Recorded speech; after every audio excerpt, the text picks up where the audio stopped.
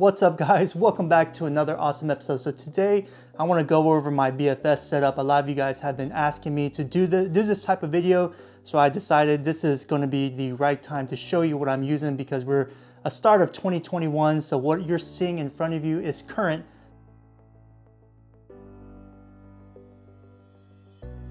If you don't know what BFS means Bait Finesse System. It's a culture that was pretty much started in Japan.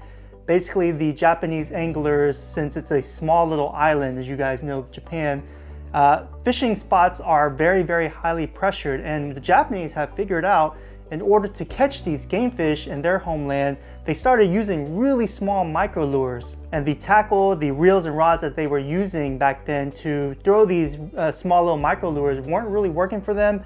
So they came out with micro small reels and ultralight rods to throw these little lures, because they found out these little lures or little baits, whatever you want to call it, micro baits, they were the ones that were catching the game fish.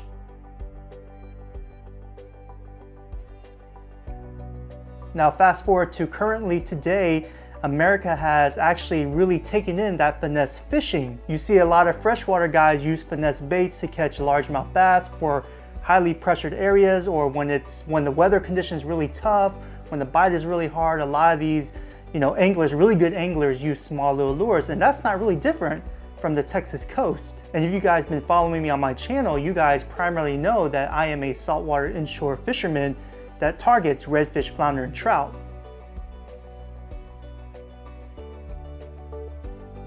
I live in the upper Texas coast, more specifically near Galveston, Freeport, and our waters are really, really highly pressured because of the population size of Houston. And what I've learned throughout the years is going smaller in my lure has actually increased my chances of catching good game fish. And bottom line, I too have implemented that BFS onto my channel. I have hundreds of videos. If you want to go check out my playlist, hundreds of videos of me catching good size, big slot redfish donkeys on ultralight finesse BFS reel, rod and reel setups, along with small little lures.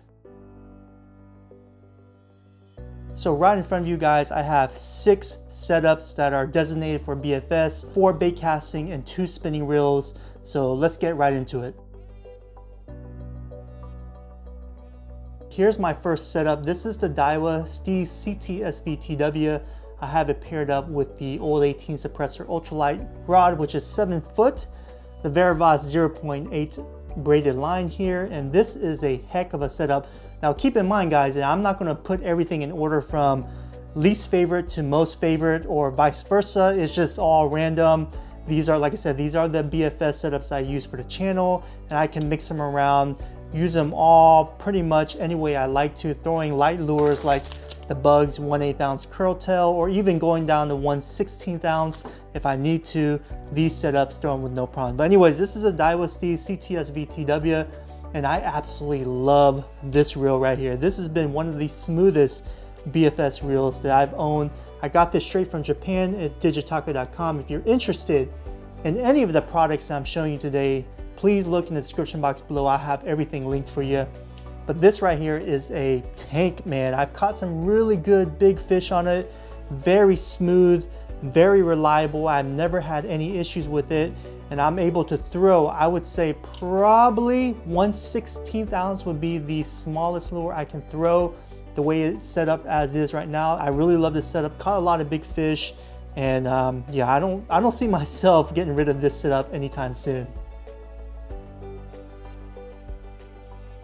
All right, here's my second setup, ladies and gentlemen. This is a Daiwa Alphas Air TW, and I too have caught a lot of big fish on it. And once again, it is paired up with the old 18 suppressor ultralight 7 foot rod. And man, this has been a tank. It's probably one of the furthest casting reels, BFS wise, that I own. And my buddy, the Reel Review, he's actually shown a couple of videos of him casting ultralight lures with this setup right here, or the Daiwa Alphas Air rather, and he's been able to throw them without any issues, and it's just been such a great reel. And this model actually came out recently. I think it came out, I want to say late 2020 or mid 2020, but I got it right when it first came out, and I've been using it since. And once again, like I said, I've caught so many big redfish on this, flounder also, speckled trout, and it's been ticking, never an issue. It got a little bit grindy for a minute because of all the saltwater residue I get on the line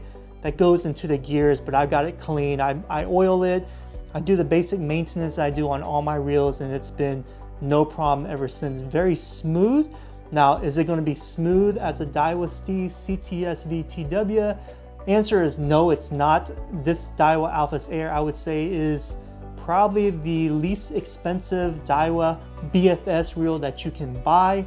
It's not badly priced, honestly. I would recommend you guys check out Digitaka for the pricing. But yeah, I love this setup. I'm not going to get rid of this for a while. I mean, it's been a tank, caught me some good fish. And man, like I said, did I tell you, this can freaking launch a small little lure. Look at this Bugs 1/8 ounce lure right here that I have tied on.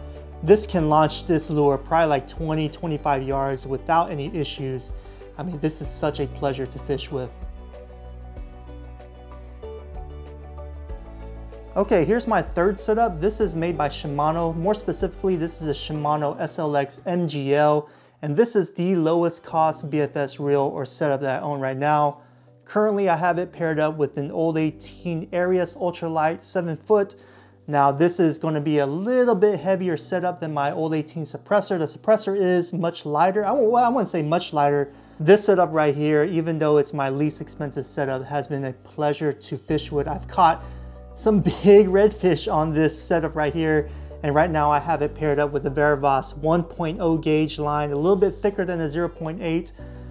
Just because I want it to be more versatile, and it's such a versatile rod and reel setup, able to throw, I would say, 1/8 ounce BFS light lures like the curl tail redfish jig from Bugs Fishing Lures, and possibly you can throw a 1/16 ounce with this setup right here. You probably just have to go lighter on the line and possibly replace the ultralight with an ultra light rod that you can get from Japan. But this too has been a great setup, a low cost setup compared to the other BFS setups that I have, but nonetheless a pleasure to deal with. It's not as smooth as the Alphas Air TW from Daiwa that I showed you previously, honestly. And it doesn't even compare to the smoothness of the Daiwa Steez CTSV TW, but it's still a very nice setup for the money. Now, I don't anticipate getting rid of this setup anytime soon because it is such a pleasure to fish with, and for the price you can't beat the performance. But in Japan, they're coming out with the new Shimano SLX BFS, which I am going to get, honestly, on the channel. It looks very promising. It's going to be pretty much the same size as this right here, but it's going to have a shallower spool, meaning less line and more rotation, so you can throw your light lure out. But anyways, when that comes out, I'll make sure I'll do a unboxing and review, all that good stuff for you guys. But this is a great setup, like I said, for the money. If you're not looking to break the bank with a BFS setup, because BFS can get pretty pricey, I'm gonna be frank with you, this is the one to look at right here. Okay, so here's my last bait casting reel that I want to show you guys. Now this one is the cream of the crop of BFS, and this thing right here can throw freaking light lures. I'm talking about 1/32 ounce, no problems at all. This specific model is called the Daiwa Steez Air TW, and this is Daiwa's top of the line BFS reel that they offer in Japan. And this thing has been such a pleasure to fish with. I mean, just look how small it is. I mean, look at the handle. Let me show you, let me compare it to the Daiwa Steez CTSV TW.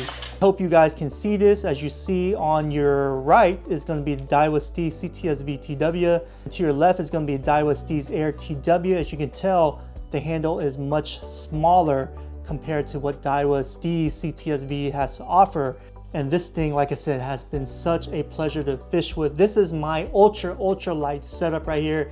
If I need to throw a 1/16 ounce without any issues and get distance, this is the rod and reel setup that I'll be pulling out of my bag. I have it paired up with a special Varivas saltwater finesse line that's 0.6 gauge. I do have the 0.4, which is even thinner, but I mean, that's super thin. And honestly, I have not really seen myself go thinner or needing a thinner line to throw a very small micro lures, because what this is able to do is good enough on the Texas Upper Coast. don't let the size fool you, ladies and gentlemen. This thing has caught some big flounder as well as good sized mid slot reds. Now, if you're looking to catch upper slot reds close to bull reds, this will, I think you'll be able to catch them no problem with the line, but it's going to be a long fight because the line that I'm using is only 9-pound test, and those bull reds can be more than 9 pounds, up to 11, 12, 13 pounds, depending on how big they are.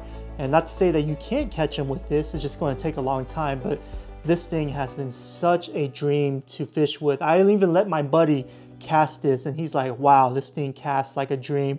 And I was using a 1/16 ounce flats bug at that time, and he was just launching that little lure 20 yards plus, no problems at all. Very accurate, throwing at the spots, throwing at the drains that you need to, the apexes, whatever the case may be. This thing has been so much fun to fish with and catching big fish. Look how small it is. This reel right here is the definition for what Daiwa offers in BFS. Now, I don't see myself getting rid of this setup anytime soon because, like I said, this is my super ultralight BFS setup that I own. I don't own anything that's going to be lighter or be able to throw lighter lures than this right here. That's why I'm keeping this around. I don't use it as much because all the other rod and reel setups that I showed you in bait casting applications are able to throw small lures, small enough lures that I need. But if I need, like I said, if I need to go smaller because the water is overpressured or it's very hot or whatever the case may be, if I need to throw a really small lure, I'm gonna pull this setup right here. All right, here's the first setup that I have. This is the Shimano Stella, straight from Japan. They actually don't have this model here in the US. This specific model is called a C2000 SHG, and this thing has been an absolute pleasure to fish with. It's a 1000 size series reel, but the spool size is a 2000, so it holds a little bit more line. I too have this set up on the old 18 suppressor ultralight spinning rod setup, which is 7 foot. And if I need to throw, say if I don't take out the Daiwa Steez Air TW, or I forget it at home, and I need to throw a really light lure, 1/16 max, maybe even smaller, I'm able to pull this out and just fling it, because a lot of the bait finesse fishing that you see in America, a lot of the guys actually use a spinning rod and reel setup because it's just easier to fling a small little lure further than a bait casting reel. I absolutely love this setup right here. The Stella is freaking buttery smooth. I've taken out wade fishing, kayak fishing, all types of fishing. I've caught some big redfish, flounder, and trout on this specific model right here, and I absolutely love it. I don't see myself getting rid of it anytime soon because this is such a dream to fish with.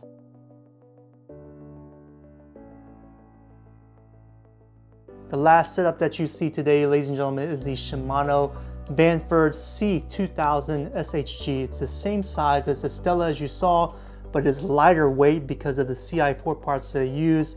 I also have this paired up with the old 18 suppressor ultralight spinning reel, or spinning rod rather, 7 foot. This setup right here is probably the least expensive spinning reel setup versus the Stella, obviously, because it's not the highest end reel as a Stella is. But don't let that fool you guys, because this thing is a tank, and I've already caught some big upper slot red close to bull reds with this, as well as speckled trout and flounder. And man, this has been a pleasure to fish with. So nice, so smooth, able to cast a really small 1/16 ounce lure if I need to. Honestly, I haven't used as much as I wanted to, but I plan to use it more in 2021 just because I think it looks so cool too. I just love the color scheme, the charcoal black, red, everything mixed in, and just how light this setup right here. I would say this is just as light as some of my bait casting setups that you just saw, and it's much lighter than the Stella.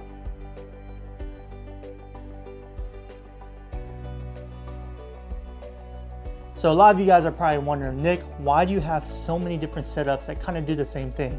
And honestly, the easiest way to answer that is the one word I can think of, which means convenience. Now, one given day, if I go out kayak fishing and I'm going to be using all micro lures, I like to carry 4 different bait casting reels, or 2 bait casting reels, 2 spinning reels, whatever the case may be.